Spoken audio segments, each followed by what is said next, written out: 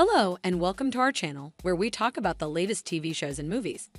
Today, we are going to discuss the Paramount Plus series Special Ops, Lioness, which just wrapped up its first season with a shocking finale. We will also share our predictions and theories for Season 2 if it gets renewed. So, if you haven't watched the show, before continue, I request you to subscribe our channel and press on the bell icon button for new videos notifications on time. But yet, be warned that there will be spoilers ahead. Special Ops. Lioness is a spy thriller created by Taylor Sheridan, the mastermind behind Yellowstone and mayor of Kingstown. The show follows a CIA program that uses female agents to infiltrate terrorist networks and gather vital information.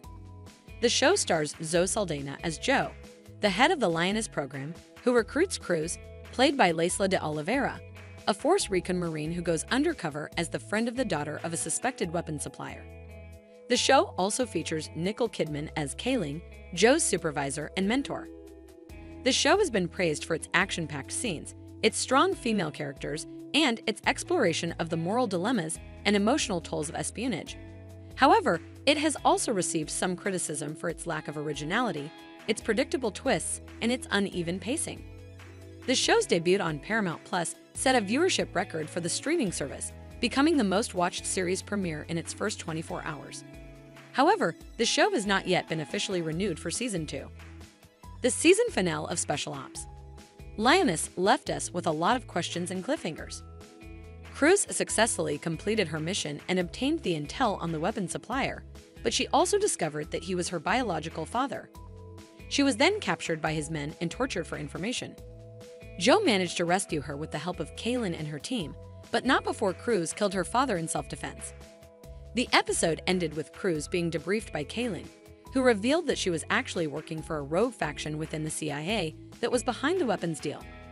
She then shot Cruz in the head, presumably killing her. So, what does this mean for Season 2? Well, there are several possibilities.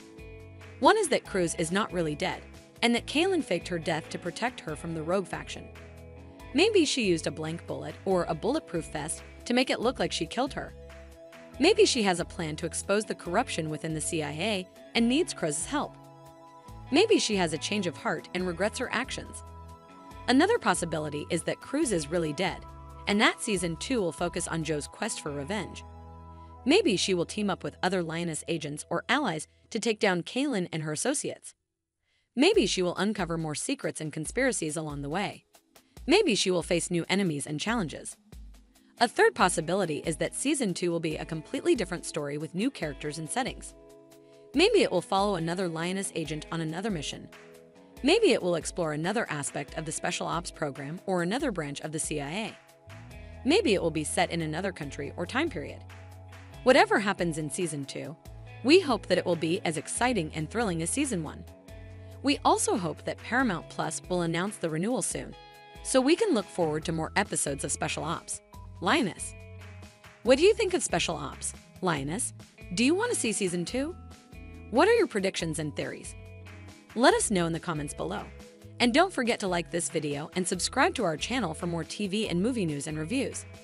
Thanks for watching.